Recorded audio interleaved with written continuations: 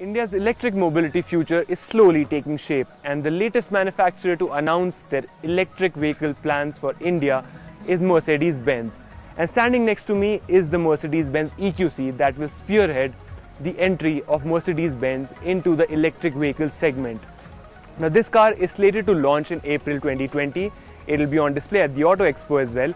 We don't know about the specifics like prices just yet, but we have the car with us and we're going to take you through its details, its exteriors, its interiors and everything.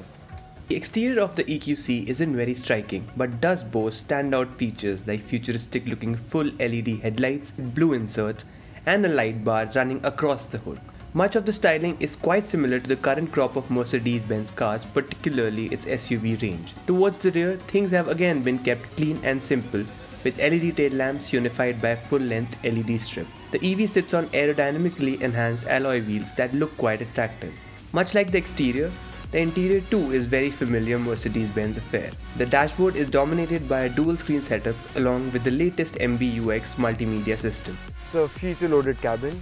We're not really sure of the exact spec that will be launched. This is the special edition 1886 version. So it could differ, but final specs will be revealed closer to the launch date. Powering the EQC 400 are two asynchronous electric motors, one for each axle, giving it all-wheel drive capabilities. Running these motors is an 80 kWh lithium-ion battery pack that makes for a maximum power output of 408 bhp and a peak torque of 760 Nm. As is the case with EVs, acceleration is super quick, with the EQC 400 posting a 0 to 100 km/h time of just 5.1 seconds. Charging time is 40 minutes from 10 to 80% with a DC fast charger of course.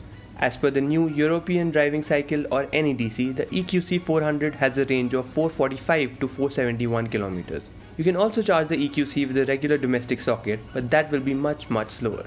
With an AC wallbox charger though, the EQC can be charged 3 times faster than a regular domestic socket. Mercedes-Benz will launch the EQC in India in April 2020 and will bring it in via the CBU route. As a result, it will be expensive with an estimated price tag of over ₹1 crore. And for more news and reviews from the automotive world, don't forget to hit the subscribe button.